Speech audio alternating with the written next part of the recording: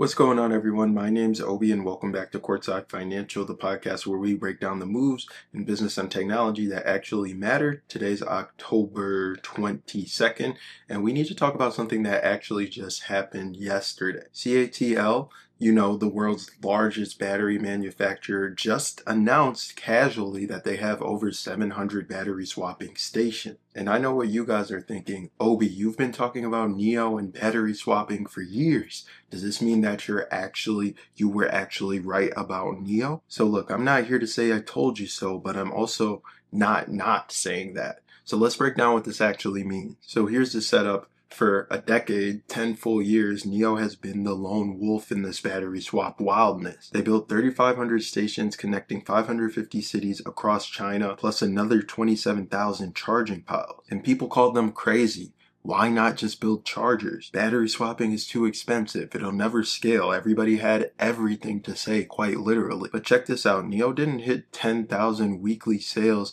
until October this year. That's patience, family. That's playing the long game while everyone's laughing at you. And now CATL's founder, Zeng, is literally echoing what we've been saying.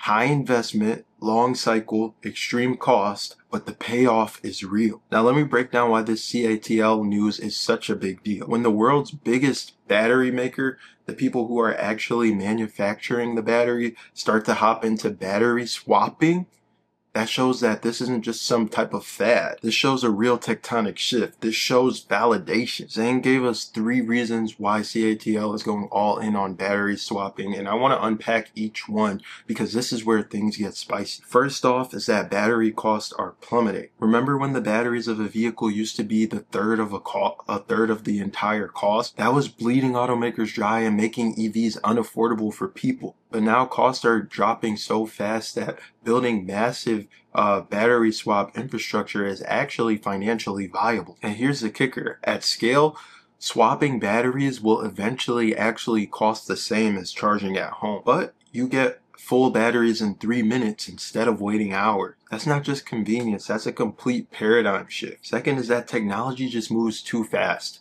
Think about it. If you bought an EV in 2022 without a swappable battery, you're stuck in 2022's technology. No fast charging improvements, lower capacity, less safety features. You're locked in. But battery swap, it's essentially a membership to the future. You're always riding the latest tech. When solid state batteries drop, and they will drop, your car stays relevant in a world of solid state batteries. This is not like the old removable phone batteries where you just popped out the batteries to be able to charge them. This is continuous technological upgrades without even having to buy a new car. That's a completely different value proposition. And third is that battery swap stations are energy storage powerhouses. And this is where it gets really interesting from a business model perspective. These aren't just gas stations replacements, they're distributed energy storage facilities. They charge during off-peak hours when electricity is cheap, then swap those batteries during peak hours. That's arbitrage, guys. That's a margin game on top of their service revenue. Now let's talk about who really needs this technology, because this is where the rubber meets the road.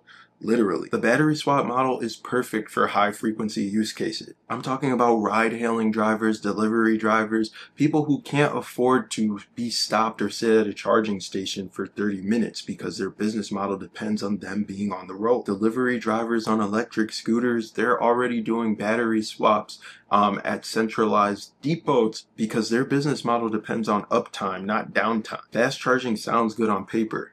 80% in 30 minutes, right? But do the math, that's only 16 cars in an 8-hour shift. Battery swap, 3 minutes per car. The efficiency gap is too massive to ignore. And here's what people don't realize. Unified battery swapping maximizes resource utilization. Instead of thousands of batteries sitting in garages, aging and decaying, they're in a massive system with regular inspection, optimal charging patterns, and efficient rotation. That's much better for battery longevity and the environment. Now here's where the story gets interesting.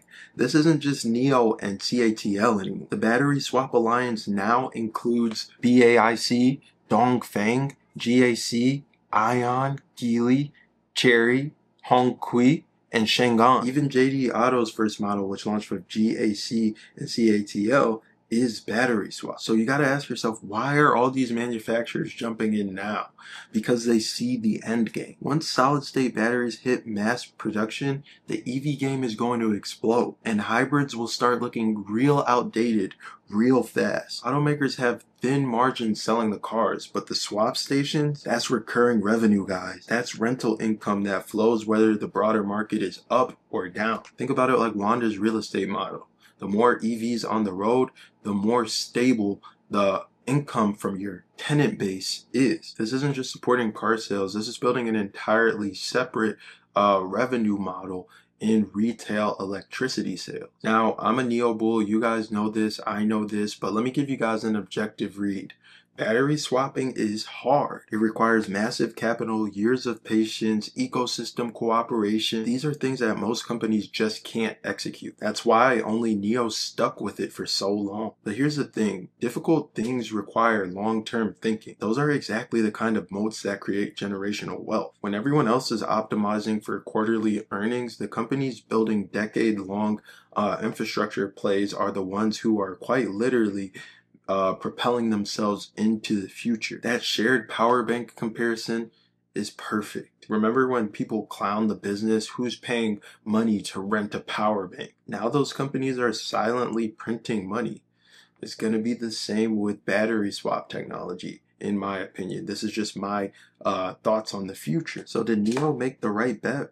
With CATL now at over 700 stations and accelerating, with major automakers joining the alliance, with the economics finally making sense as battery costs drop, yeah, I'd say they did. But here's my take for the courtside family. This isn't about being right on one company. This is about determining which infrastructure plays will determine the next phase of the EV revolution. Home charging will serve suburban and rural users. Public charging stations will have some occasional use, but battery swap is going to dominate high-frequency commercial use that has the most value. The ride-hailing market alone is massive, and as battery swap stations become as common as gas stations and the technology goes from niche to mainstream, the picture is going to entirely change. Look, I'm not saying that every EV company needs to start swapping their batteries, but I am saying the companies who dismissed it as impossible might start looking at CATL's 700 stations and NIO's over 3,500 stations and start realizing that they missed the chance to build the moat for themselves. The future of energy replenishment obviously is not a one-size-fits-all. It's a three-part ecosystem in my opinion. Battery swap for high-frequency users, home charging for convenience, and public charging for flexibility. And the players who recognize this early, they're about to eat. All right, Courtside family, that's what I got for you guys today. This has been another episode of the Courtside Financial Podcast. If you found this episode useful, insightful, informative, at the very least entertaining, click that notification bell icon, smash the like button, leave a comment down below, share the video so we can educate as many people as possible, continue to get this message out, and that ultimately helps us out as NIO Bulls and helps us out as an EV community as a whole. So please help us out with that. I put these videos out for free. And I hope you guys have a great, I don't even know what day it is today. It's Wednesday, right? Wednesday, October 22nd. Yeah, you guys have a great Wednesday, great hump day, and I'll see you guys in the next episode. This is Obi with the CF Podcast. Thanks for watching. Bye.